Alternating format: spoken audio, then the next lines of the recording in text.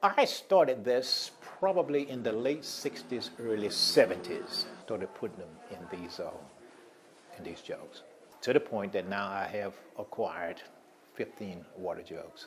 It just seemed like it was initiated by the fact that if I would see a penny on the ground, in the hallway, on the floor, or anywhere, I would automatically, invariably say a prayer of thanks. And I said, well, this is God's way of reminding me that I should always be thankful. And there are many occasions when I fail, get up in the mornings and fail to pray. And invariably, I'll see a penny and it will remind me to pray.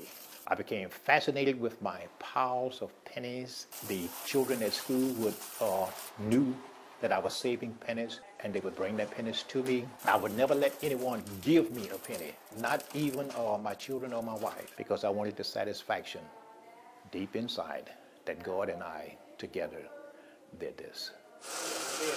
I have not spent a penny in 40 plus years. I would break $1 before I would spend a penny. Back in the late 60s or early 70s, the government was giving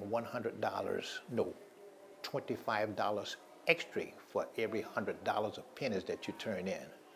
Even then, I refused to turn my pennies in to earn that extra $25 per 100.